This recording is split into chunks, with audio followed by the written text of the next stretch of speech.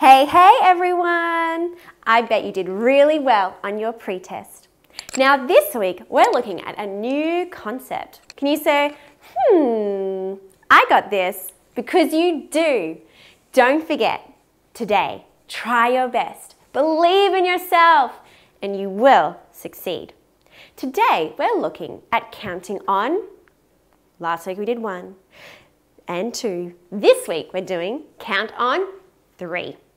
Now, when you count on 3, it's very similar to counting on 2. But instead of thinking of numbers silently in your head, just one number, you need to think of 2 numbers. Let me show you. 5 add 3. 5.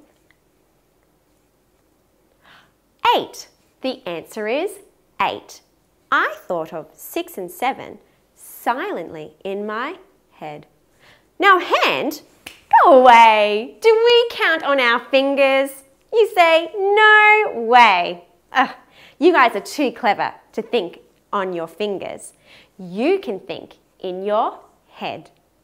Now sometimes when the first number in a problem is smaller and the second number is larger, it can feel a little bit overwhelming.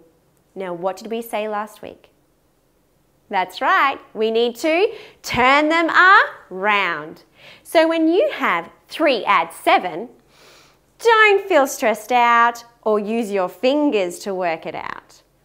Turn the numbers around so that it becomes 7 add 3.